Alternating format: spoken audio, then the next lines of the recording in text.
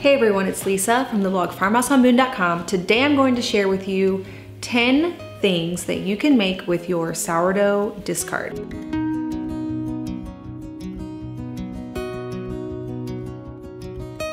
If you've been making and maintaining a sourdough starter, you probably are aware that there is a process where to build up the yeast that is in the starter from the environment and from what is on the grains. It takes a constant supply of flour and water, and in order to avoid filling up your entire house during that process, you will have some discard.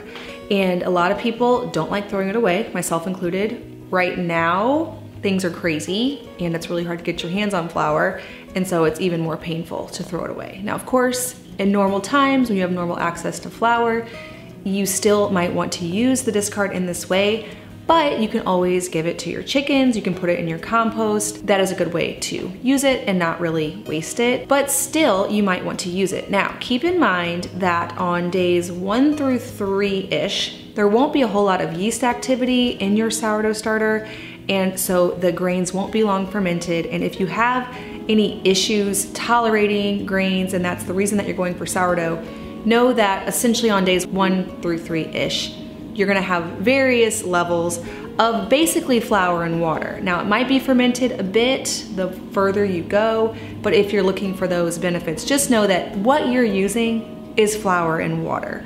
So you aren't getting those benefits, but you're not throwing it away, which is cool. All right, so there are at least 10, but these are 10 that I've come up with ways that you can use that. Once your starter is established, you won't need to be discarding starter anymore. So this is just something that happens during the building it up process. So you don't have to worry that this is constantly something you have to do. I've heard people say that I hate sourdough because you always have to throw away something, and actually you don't. My starter is 9 years old now. I haven't thrown away any starter since I started it 9 years ago. So that is not necessary. But if you're in that process, or let's say that you have 4 cups of starter because you were feeding it and then you just didn't want to make anything for a while, but it was still on your counter, so you kept feeding it, you might not want to feed it 4 cups of flour and water next time, and you need to replace the volume that's in it so it gets properly fed. So then in that case, I guess you are discarding and you can make these recipes. All right, number 1, pancakes. Anytime I have a whole bunch of starter in my jar, I will make pancakes because it requires 3 cups of starter for my family of 8.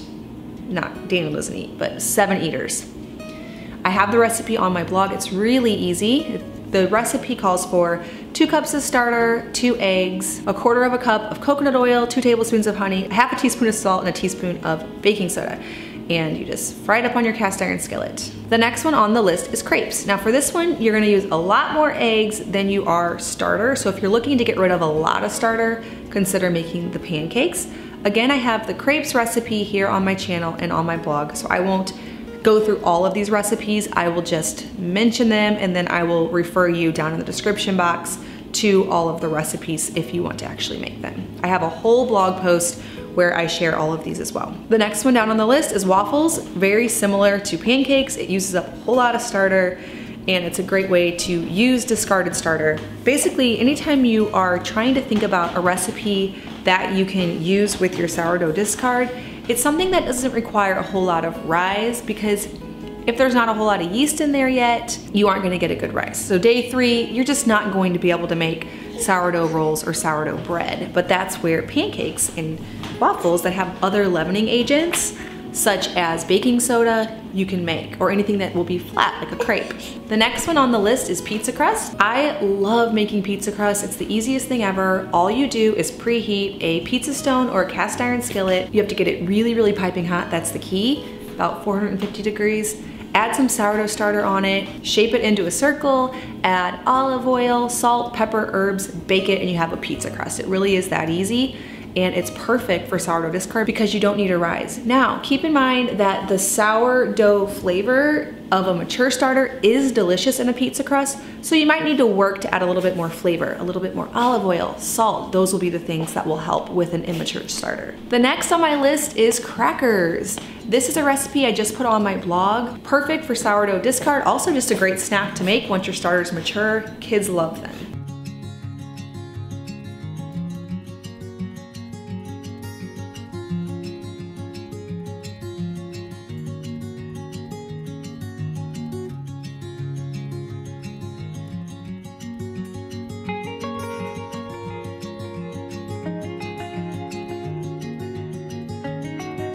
The next is flatbread. I make those just like I make my pizza crust, but I add a lot of herbs. They taste delicious with some cheese or dipped in olive oil. The next one on the list is sourdough skillet. This is one that is so versatile. Basically, you take a whole bunch of meat and vegetables, and then you put that in a cast iron skillet and add on top a mixture of sourdough starter, or in this case, sourdough discard, eggs, baking powder, herbs, a little bit of butter, and then top it with cheese, and it's a one-pot meal. Wonderful for this time. Now, if you like a little bit more direction, I do have a free ebook with 5 variations on my sourdough skillet. You can get that at farmhouseonboone.com/sourdough skillet. The next one on the list is sourdough apple pie. This one is just like the sourdough skillet, only instead of putting in the bottom of the cast iron skillet, you do something sweet like apples and cinnamon. The topping is a little bit different because it's more of a sweet thing, so you don't add herbs. I do have the recipe over on the blog and here on my channel. It's amazing to top it with ice cream, and you can sub out any fruit in the bottom portion. So if you want to do strawberries coming up soon here because those will be ripe soon, or blackberries or peaches when those become ripe, it is a perfect versatile thing that you can use sourdough discard on.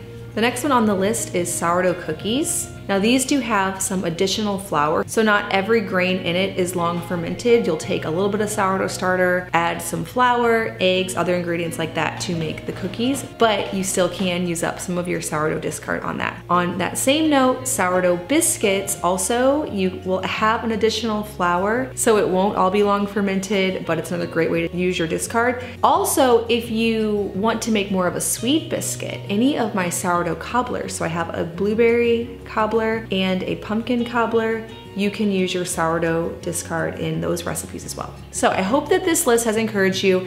If you are on the fence about making a sourdough starter, but you really don't like the idea of throwing any flour away, try some of these recipes. Or if you just get too much sourdough starter going and you need to use some so that you're not running out of your house with sourdough starter, this is a great way to use that up. If you are brand new to sourdough, make sure to check out a few of my videos. I have a couple of Q&As on my YouTube channel, which I'll link down below, so that you can learn all of the reasons why you would want a sourdough starter and how you can start one, and then some of the most frequently asked questions and problems.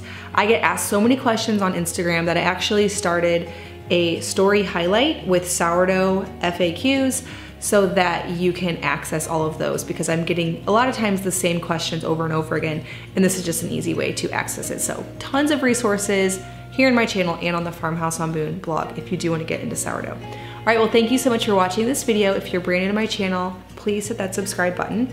I make 2 videos every week on food from scratch, natural living in a handmade home. Thank you so much for stopping by our farmhouse.